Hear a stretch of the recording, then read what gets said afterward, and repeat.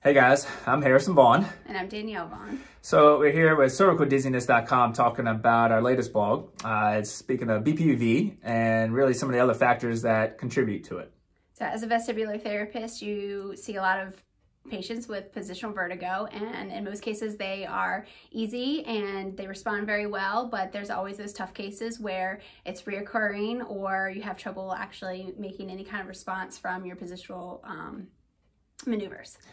Yeah. So, we're sitting here and the blog talks about 18 different factors that can contribute or be a precipitating factor of BPPV. And we bring out two of them. And two of them are what we can treat specifically as a physio. And it's someone who might have had some sort of post-trauma, concussion, whiplash, or either some sort of manipulative procedure or something of that nature, as well as just chronic myofascial cervical pain. And really, the thought is that these are probably patients who come in. We talk about, I think maybe 7 out of 10 people probably have this with BPPV. So as a manual therapist, I know that I can help that tremendously, but we know it's not the main approach to treating BPPV. Back in the day, maybe osteopaths and the chiropractors, acupuncturists, that would be the first approach, but now we have more standardized approaches with the vestibular rehab.